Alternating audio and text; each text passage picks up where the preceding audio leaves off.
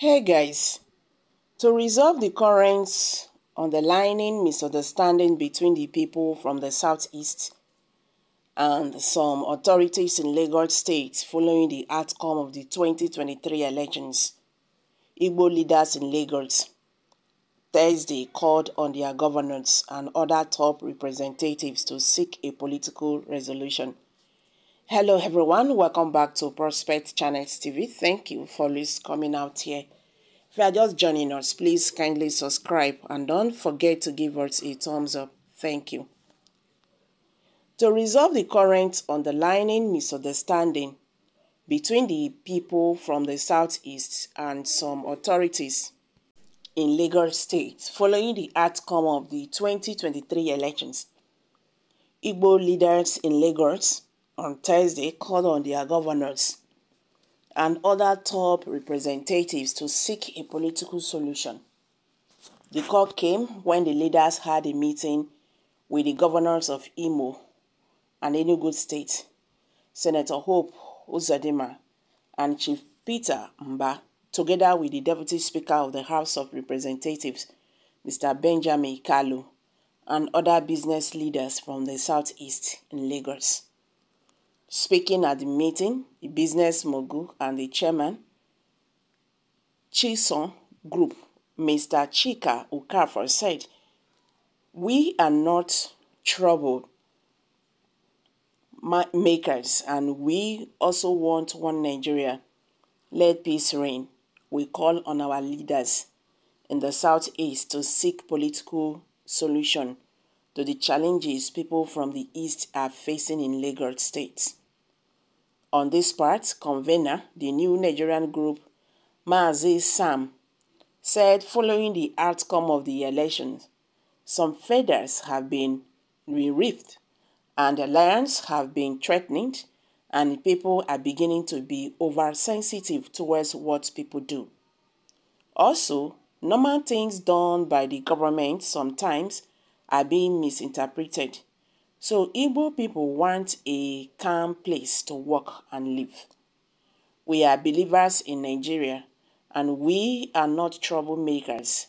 And if there are consequences and misunderstanding that have emanated during the elections, we have said that the time has come for us to repair those relationships so that we can live with each other without hurting others' life or business. This is an opportunity for us to normalize the relationship so that the governors can seek political solution to the issues that we have. Also, President Igbo intellectuals, Mr. Chris Mbakwe, said, "Igbo are pragmatic people and what we are seeking for is pragmatic solution. All we want is for peace to reign." Useless political leaders in Igbo land.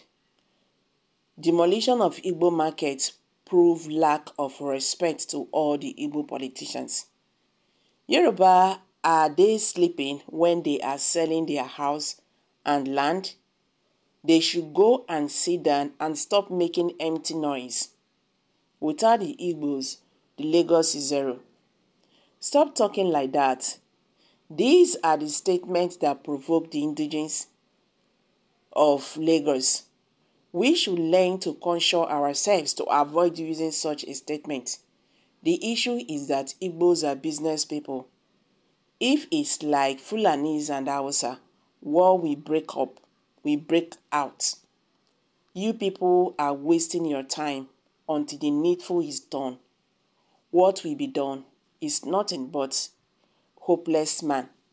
Why not just go and develop your region and stop begging people for accommodating? Voiceless set of people. You are not ashamed. 90% of the items you use, you bought from Igbo. How much do you have that you can start a business that will satisfy 10,000 people when Igbo leave Lagos?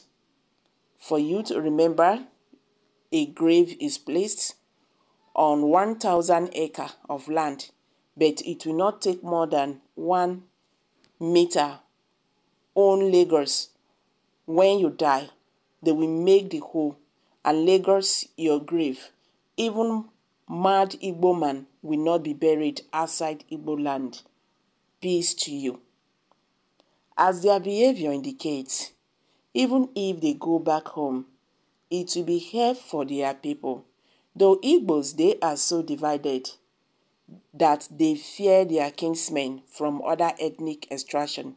The Anambra man cannot like peaceful with the Abaribe or Osofia man.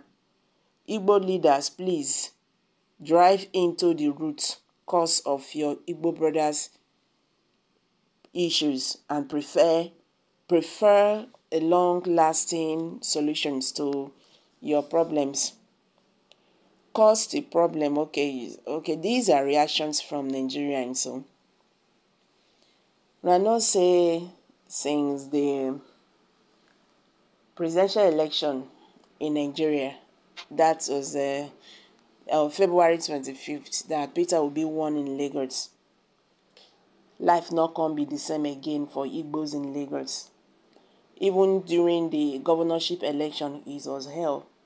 So many people was attacked and all that.